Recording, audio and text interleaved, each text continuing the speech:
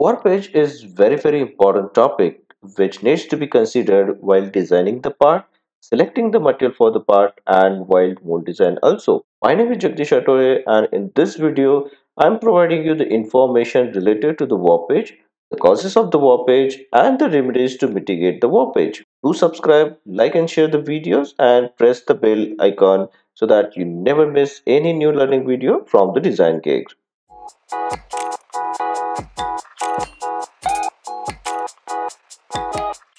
So what is happening with these part? So this is warpage. And the warpage is the deformation that occurs when there is uneven shrinkage in the different parts of your molded material or molded component. The result is twisted, uneven or the bane shape, which was not intended during the design phase. And the warpage occurs when there are variations of internal stresses in the material caused by the variations in the shrinkage. The warp part may not be functional or visually acceptable. For example, if this is the part which we designed and which may get installed in some applications as an assembly component, but if this part gets warped like this, then it may not function properly and it may not be visually acceptable also. What are the causes that leads to the warpage on the part? So the warpage is usually caused by the non-uniform cooling of the part. So if you're having the unbalanced cooling, that leads to the warpage. For example, like this. The causes related to the design like non-uniform wall thickness, like this leads to the non-uniform cooling. And ultimately, it leads to the warpage because of the internal stresses that cause the part to warp due to the temperature differences. So if you design like the part with the non-uniform thickness like this, and you may get the part like this because of the temperature difference. Here the thickness is higher, here the thickness is low. So definitely it will have the temperature difference during the solidification, and that leads to the warpage of the part. Then asymmetrical part geometry is also one of the cause that leads to the warpage, and your cooling ratio, different cooling ratios in the different parts of the mold causes the plastic to cool differently and it creates internal stresses. These internal stresses, when released, they tends to warpage. And warpage can also be caused due to improper ejection mechanism during like the ejection of the part from the mold. Insufficient injection pressure and insufficient holding pressure that also leads to the warpage of the part.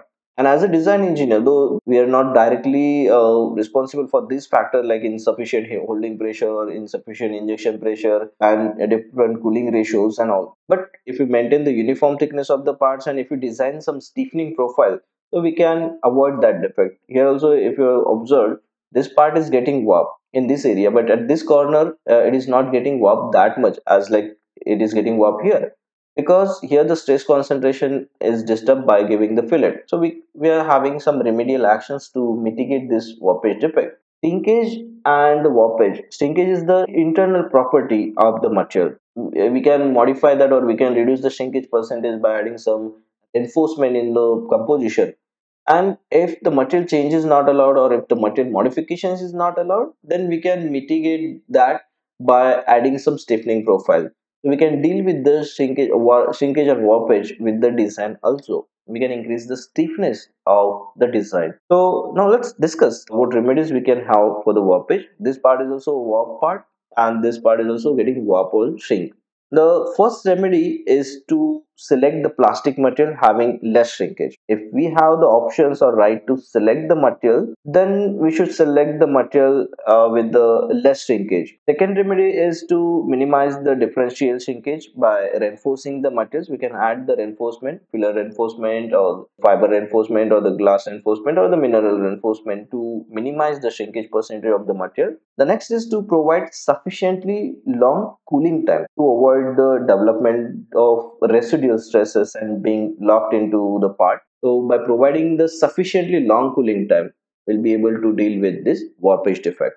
The other way to reduce the warpage with some design modification is by adding sufficiently like all the stiffening profile or the support features such as like a reeb or gusset. So we can add the stiffening or the support feature. If you design the part in this manner, definitely the part will get warped. So to avoid that warpage, we can go for adding the stiffening profile like we can design the gusset like this so that it will not warp. As a design engineer, we can modify the geometry by adding some stiffening profile or some support features to deal with the warpage. Like this on this part also, if you design the part, definitely it may get warped. In that cases, we can add this stiffening profile or the stiffeners that we can call it as a gusset to give the maximum strength to the part.